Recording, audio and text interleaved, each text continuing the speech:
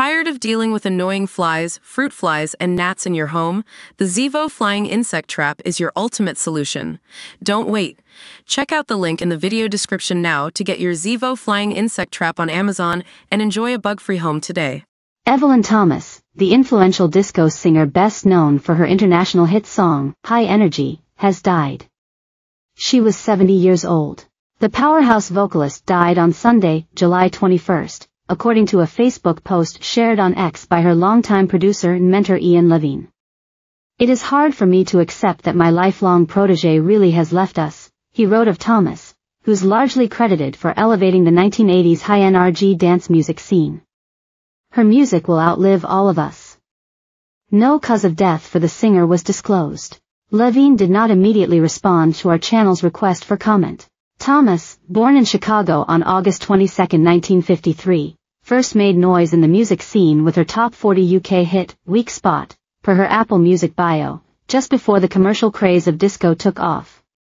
The 1976 track, as well as another called Doomsday, was recorded by Levine, who, according to his social media post, Thomas had met and signed to the year prior.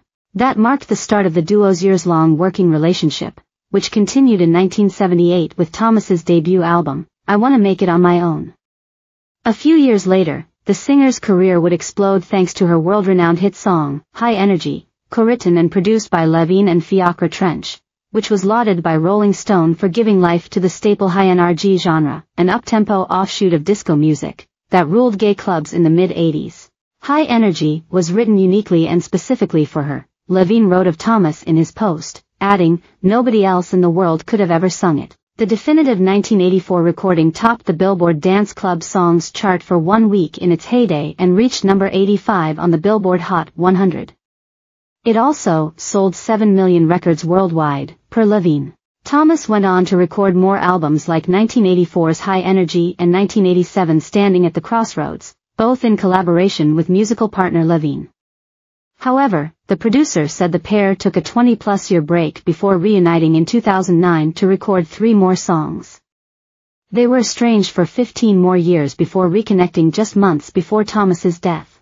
"Knowing that she was dying, she reached out to me in love," wrote Levine, noting that he and Trench dropped everything to record one last track for the singer, a wonderful uplifting song called Inspirational. According to the producer's post, she loved it and she really wanted to sing it, but her health deteriorated far too fast and she simply could not do it. In her memory, Thomas's daughter Kimberly, who goes by the stage name Yaya Diamond, who appeared in the 1984 music video for High Energy, intends to record the unreleased song as a tribute to her life and legacy.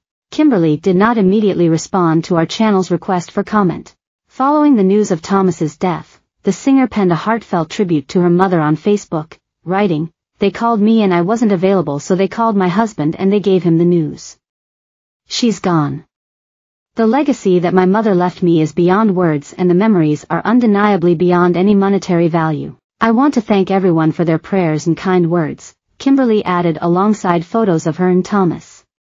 "Now it's time to heal and to plan. Evelyn Thomas is already missed. R.I.P. Mommy."